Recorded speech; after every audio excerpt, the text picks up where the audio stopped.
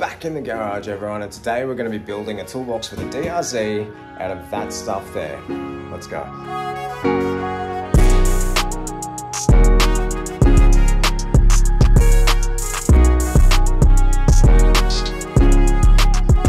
A few things here. We've got 90mm PVC pipe, and then we've got the adapter for the end of it that goes over the pipe, which has the threaded end on it, which you then screw the cap on. So that is going to be one end, the end that I'll access the tools with.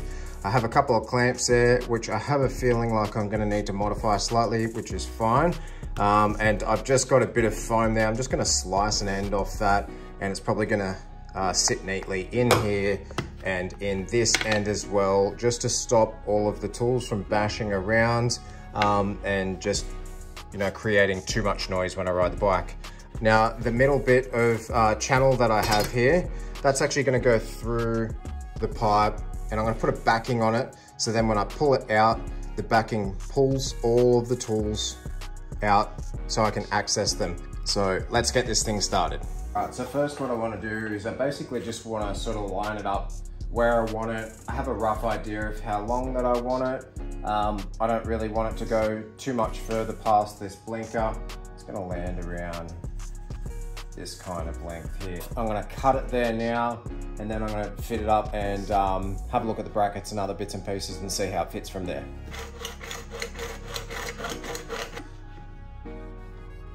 All right, much better. So for this end part, I'm just going to use some silicone. I'm sure it'll stick fine.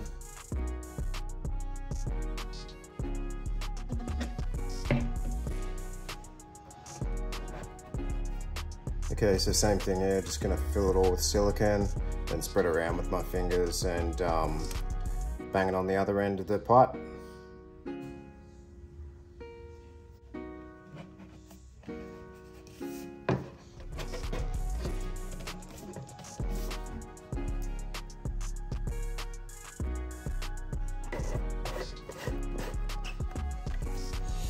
That's it done. That's the pipe part done. Just got to get it mounted up, make sure it fits where we want it to, and maybe give it a coat of paint, make it look a little bit better. It's probably roughly where it's going to go. So with these brackets, they're obviously not going to go right around. So I'm just going to grab them and bend them out straight so that when they go around, you know, they have a flat space to then be clamped into a little washer in between, a spacer, and then I can run a bolt through it. I'm just gonna cut a little spacer out of this tubing that I've got here and then put it in the middle, and the problem's solved. All right, so we've got our spacer cut now. So that's just gonna go in between these two pieces here, and that is our bracket that's gonna attach to underneath the rack there, and that's going to hold that end snug and good to go. All right, so that's basically the front one done. I've just got it in there loosely, but I'm going to end up putting the other one sort of up around this general area here. I wouldn't say I'm super happy with the this bracket's fine, but the little piece that joins underneath onto the actual rack itself, it's just very, very like thin sheet metal. So I'm actually going to swap that out, and the same thing with this back bracket that I'll have going up to here. It's going to make out of like a little bit of mild steel. It's just going to be a little bit sturdier, especially, you know, while I'm riding and stuff like that, and there's a bit of weight in there moving around. I want it to be a little bit more secure than what this will end up providing. So we'll get them measured up, cut them out, drill them, and then bang them on.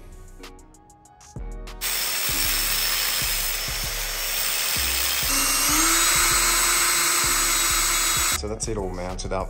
Got the brackets at the height that I want them, and that's pretty much how the finished product's sort of going to sit. Pretty happy with how close it is to the guard there. It still gives me enough sort of space to take this off and get the tools out. The only thing is under here, I just need to be careful. It looks like it'll miss with the suspension travel, the tire, but I'm just going to keep an eye on it. And if it starts sort of rubbing on here, I'll just have to come up with a plan B, but I think we're pretty safe for now. I'll just end up replacing these bolts up here, making them a little bit shorter, and she should be pretty sweet. So I'll move on to the inside of it now and put a lick of paint on it and we'll be good to go.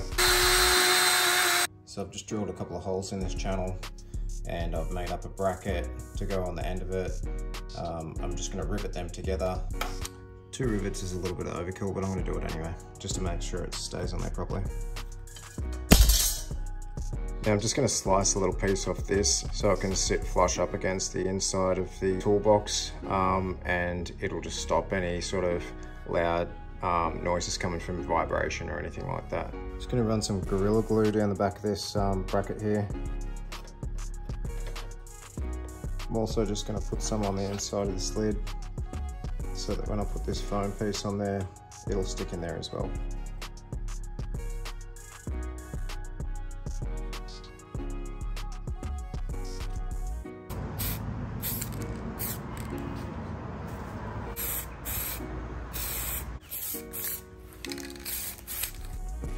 Alright guys, everything's all painted and ready for reassembly, so we're just going to bang that back on now and see how it looks when it's all together.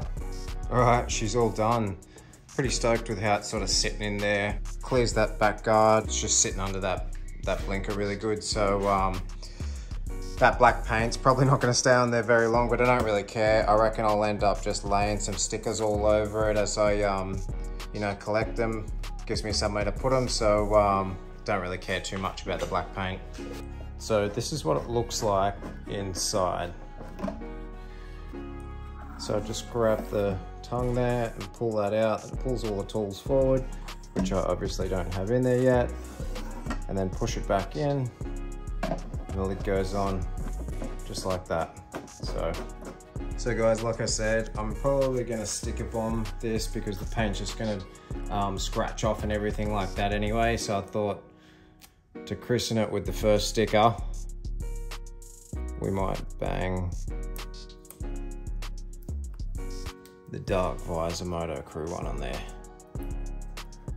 There you go, Dark Visor. I'm sure you'll be loving that. Right everyone, we're done with this little DIY project for the toolbox on the bike. Everything in total ended up costing me about 41 bucks. I got all that from Bunnings as well, so pretty cheap considering, you know, it gives you a good little spot to carry your tools and maybe some temp pegs depending on how big you end up making yours. So I hope this video has helped someone, give them a bit of inspiration to make their own toolbox, or gives them a few ideas to maybe do it a little bit different or something like that. So as always guys, thanks for watching and we'll see you in the next video.